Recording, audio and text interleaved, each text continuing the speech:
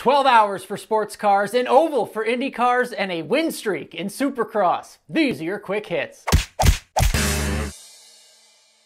What's up, everybody? I'm Alan Cavanna for Speed Sport. These are your quick hits powered by Lucas Oil. We've got every kind of racing you'd want this weekend, and we're here to preview it all. Let's start on two wheels in the world of Supercross. The series is coming off a brutal race in Detroit that saw some of the top riders go out with injuries or issues. In the end, it was Eli Tomac getting his third straight win and building a 42-point lead in the standings. He's bringing that momentum to Lucas Oil Stadium in Indianapolis this weekend for race 11 of the 17-race series.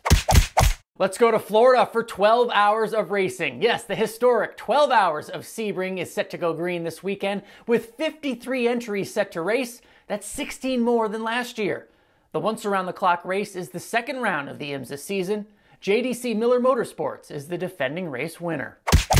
To NASCAR now, where the series heads for a whole new world at a classic track. Atlanta Motor Speedway is a long staple of the schedule, but this weekend, it's the debut of a new, more banked, more narrow surface that will likely change everything we know about the track.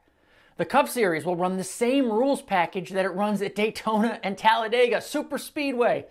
Cup race on Sunday, Truck and Xfinity on Saturday.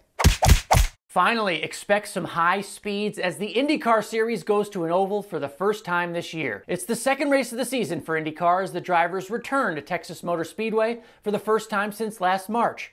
Back then, it was a doubleheader with Scott Dixon and Pato O'Ward getting the wins. Good racing no matter the series. For Speed Sport, I'm Alan Cavanna. These were your quick hits powered by Lucas Oil. Lucas Oil, keep that engine alive. Quick Hits is now available as a podcast, part of the Speed Sport Podcasting Network. To subscribe, just go to speedsport.com/podcasts or your favorite podcasting platform.